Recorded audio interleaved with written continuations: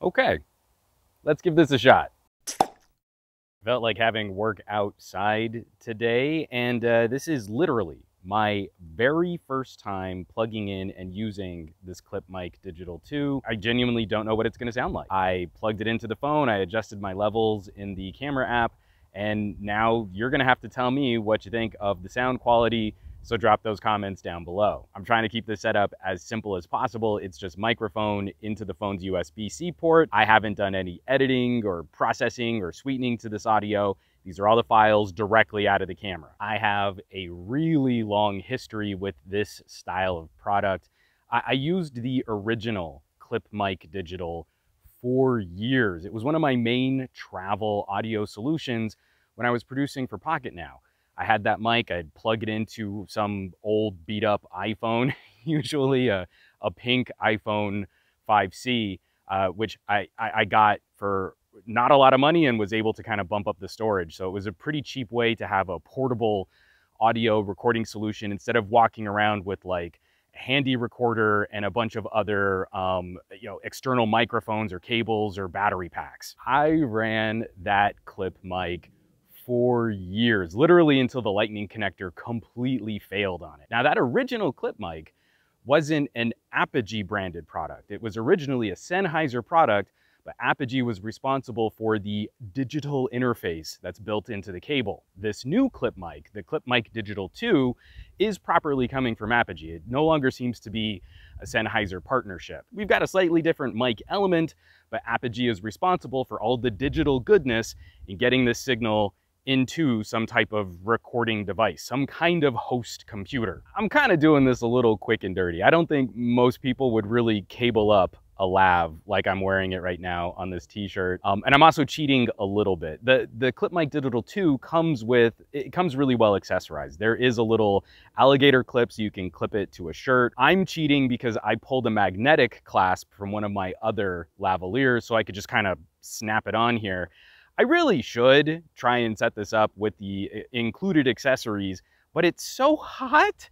I just really can't stomach the idea of wearing a button-up shirt right now. And I'm pretty sure as we're talking, as I'm saying this to you, my deodorant is actively failing because it's summer and it's hot. Apogee is rolling their own solution here, but the mission remains the same. A high-quality microphone capsule, high-quality digital interface in as streamlined a fashion as we can get. Apogee is not known for making cheap prosumer gear, so even a solution like this is a little on the pricier side of this equation, but we're trying to cross that line between consumer and professional and offering up tools that really do take your audio mission to a higher tier.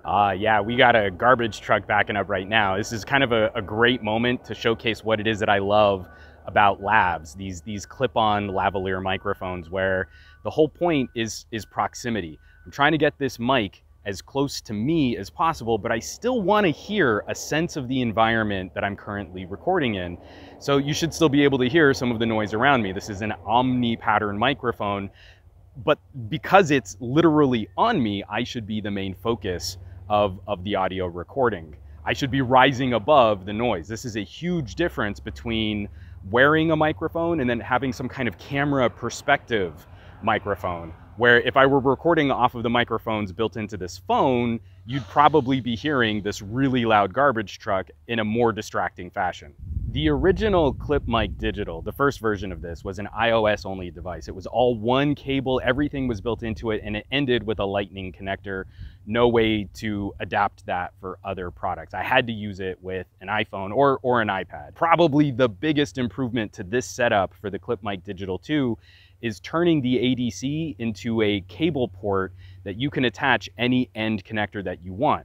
You can use this with a PC with USB-A. You can use it with an Android phone with USB-C. You can plug this into an iPad, and they also include a lightning connector for those of you who are on iPhones that don't have any other choice but to use terrible lightning connector accessories. But snarkiness aside, the exciting point to that, accessories manufacturers are realizing that the iPhone cannot be its own entrenched market anymore. There's literally only one product that benefits from having lightning connector accessories, and so many of our gadgets can really benefit from these broad USB powered devices and gadgets. Yeah, now the wind's picked up, it's getting a little bit breezier, and right off to the side, I can hear some landscapers. So there's some weed whackers going off around me. It's actually pretty loud, but I'm trying not to yell through this noise. I'm maybe really curious to see what this sounds like when I get it back to the gadget lab. It's still a major part of the conversation that I'm trying to highlight when I talk about products like this is it's not one mic is better or one mic is worse. What is the value of spending this much money on a single audio peripheral? It's really trying to drill in the point. We want to look at the right tool for the right job, the right audio kit for the right audio conditions. You know, this sort of new crop of wireless mics, you know, you've seen the Rode Wireless Go 2 in a lot of my videos, but there are still situations where we'd want a cabled connection to maintain the highest quality signal stability and to prevent any potential interference. On wireless mics, we've got to jump through some hoops to do things like local storage backups in the mic capsules, which can then be kind of difficult to get off of those microphones if we're shooting, editing, and producing out in the field.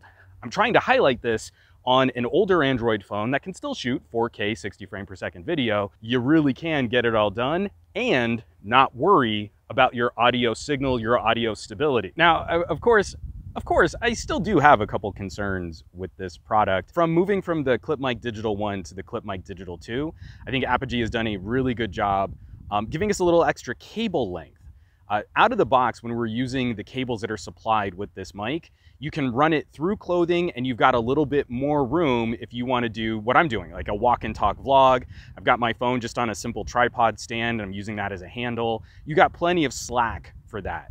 This is going to get a bit more difficult to use though if you're trying to set up maybe more of a torso to head shot at a slightly further distance on a tripod, and you still want to run the mic through clothing. One of the major advantages of this over the previous generation though, because we're using USB-C, it's probably going to be easier to get a good adapter cable, you know, something that you can lengthen that USB-C connection and give yourself a little extra slack. I've always found stuff like that more difficult when we're using lightning connectors, but an adapter for length doesn't come in the box. So that's a solution you'll need to find on your own. This is gonna jack up my exposure, but it's so hot. I gotta do one of these in the shade. Also, the phone is getting pretty toasty, but I've been pleasantly surprised how it's hanging with me with multiple clip after clip after clip. The other concern that I've got with the ClipMic Digital is one that I've reiterated with other audio recording manufacturers. The connector for the ADC on this clip mic is a USB micro. There's a micro USB connector. I'd really prefer audio manufacturers refine some of these products and get them up to USB-C. It's still not a terrible challenge to find a USB-C to micro USB adapter cable. I mean, I think you can still get those kinds of things on Monoprice, but just the ubiquitousness of USB-C, especially on our mobile gadgets, I would definitely prefer that connector be USB-C. It's going to be way easier in the future to find USB-C to USB-C cables as opposed to USB-C to micro USB. There's just something about audio manufacturers. They don't want to give up on micro USB. It drives me crazy, but it is kind of hilarious. Those concerns out of the way, this is probably where we can start wrapping this up, come to some kind of conclusion. I'm saving a part of the conclusion for our conversation down in the comments, what you think about the audio quality. I want to see what y'all think after taking a listen down below. The value proposition on good audio gear and good recording gear is always difficult to quantify if you're kind of coming out of the lowest common denominator budget tier of recording solutions. There are plug-in lavalier mics that you can buy for like 10 bucks on Amazon. But what I'm looking at with something like this is that individual who's trying to step up into something a bit more consistent, less distracting elements or noise or distortion in their recordings. And we're also looking at a beautifully streamlined way to get there. Even for how simple a lot of this wireless gear has become, there can be a little bit of a setup hurdle to getting that working, to understanding how it all works, getting up to speed with it, and making sure you're always getting those consistent results. I've had a lot of friends kind of burn out a few of their projects because they didn't really have a good feel for how their wireless audio kit was going to function. So what Apogee has done here is taken some of my favorite aspects of that simple cabled equipment, has spruced up the quality of it, and then has also made it a lot more flexible than the previous generation of this hardware, where I could take this to an iPhone, to an iPad, to any number of Android devices, or I could conceivably use this as a way to plug into a PC. You've got something that is surprisingly flexible and can move to a number of different environments, and it's always going to be on-body audio recording. So you're always going to be the focus of that recording. There are some times where like a boom mic is going to sound really good. There are other situations where it's just going to be too far away from you to get the audio results that you want. So when we try to quantify that, when we try to say this is worth a certain amount of money, it really comes down to your audio needs. You want to get the right audio tools for the right audio situations. But if this is the tool that gets your job done, I don't think we should be too concerned about a more premium price tag. And that's gonna do it for my little field trip here today. Thank you for taking this walk with me. I needed to get some fresh air, get a little sunshine, a couple minutes outside of the gadget lab, but to still get some of my work done. I'll be down in the comments. Let me know what you think. Let's have some conversations about audio quality and how successful or unsuccessful this experiment was. I'll of course leave some links down in the description below for more information on the Apogee ClipMic Digital 2, and of course all of the rest of Apogee's gear, where I've been really happy to be working with them on some recording solutions lately. Some very interesting products for us to discuss if you care about your ears. As always, thanks so much for watching, for sharing, subscribing, supporting your favorite content creators, super critical. So those of you in the comments and checking out the description, hitting those links, maybe buying some merch, greatly appreciated. Of course, all of my affiliates and partnerships on SomeGadgetGuy.com, or you can join the list of names scrolling by on your screen from my Patreon, patreon.com/SomeGadgetGuy.